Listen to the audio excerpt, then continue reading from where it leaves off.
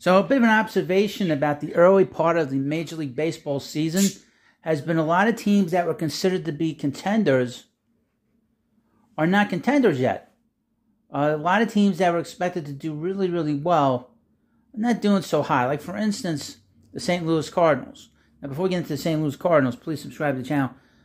One surprise, just to go back a little bit, is the Pittsburgh Pirates. The Pittsburgh Pirates have had a great start. They're 16-8. And I bring that up because I figured they would be improved, but to see them get off to a good start is good because it's a good sports town, Pittsburgh, and they got a beautiful ballpark. But the St. Louis Cardinals, I predicted that they were going to win that division pretty handily, and they right now are in dead last, tied with the Reds at 9-15. They're tied with the 5th worst record in Major League Baseball right now. The team pitching is pretty much in shambles. They have an ERA over 4, which is unusual for the Cardinals. That's not something that happens on a regular basis. The Cardinal pitching is so bad. But they actually did some, they actually made news today, which was surprising when I saw it, is they sent down a big prospect, Jordan Walker, someone that had been a prospect as a third baseman. He had been playing in the outfield because obviously they have the great Nolan Arenado at third base for them. But he was playing the outfield, and they sent him down. Now, I was going through some of his numbers. He's in 274. His OPS plus is 101. Which, on the surface, you're looking at his numbers, they aren't bad. But obviously, with the team being 9-15, they kind of, I guess, I don't know, they're making an example out of him. Or maybe they just feel like he needs a little protection. But just going deeper into his numbers. And he's had a lot of success. He had a long hitting streak to start his career. But in 73 at-bats, he has struck out 20 times. And obviously, to me, that's telling me that they feel like he's not making enough contact.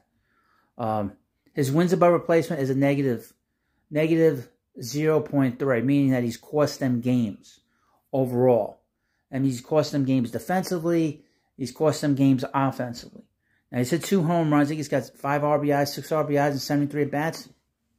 For a young player, that's not horrible. But obviously, the strikeouts is a very disturbing thing. You don't want a young player striking out a third of the at-bats that he's had. So, obviously, he's been sent down. Now, the Cardinals, like I said, are right now not playing well. And which is a surprise, just a surprise in general that the Cardinals are playing so poorly. Usually, they play, Now, last year, they got off to a slow start. And eventually, they went on to win the division because they caught the Brewers.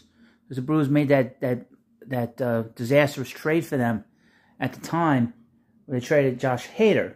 And they brought in, the Cardinals brought in Quintana and made a couple other moves to shore themselves up for the last 2 months.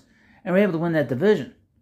But to get up to 9-15 starts, a little unusual. It's not really the Cardinal way to be playing so poorly and to be pitching so poorly. That should be an issue for them, is how poorly they're pitching. Because, if you're pitching poorly, and we see this here with the New York Mets. New York Met pitching has not been lights out since the start of the season. Obviously, with the injuries to Scherzer, and now he's been suspended. The injury to Jose Quintana. The injury to Justin Verlander. The Met pitch, and, of course, they've had sort of a up and down kind of results with Kodai Senga, and David Peterson's been a disaster. But you don't want to see your pitching poorly this early in the season. Now, overall, the pitching for the Cardinals is not very good. Like I said, for them, their ERA is over 4, which is unusual for them. Not that I care one way or the other. You would think that at some point they'll turn it around. They're a very talented team. They got 2 really great players on that infield, with Paul Goldschmidt and Nolan Arenado. To see them struggling, oh well. I mean, as a Met fan, I hate the Cardinals anyway, just due to the fact that the past and everything else. But for them to send down Jordan Walker, when really it doesn't seem like he's the problem with this pitching. He's not pitching for them. But obviously they want to protect him a little bit because he is 20 years old. He's very young. And I guess he played rather well in spring training. They felt the need to bring him up and have him be part of the opening day roster. But this is interesting news today. that hit a little while ago. But, you know, we'll keep an eye on it. And let me know what you think about this video. Please subscribe to the Baseball Head too. Thank you, and I'll see you later.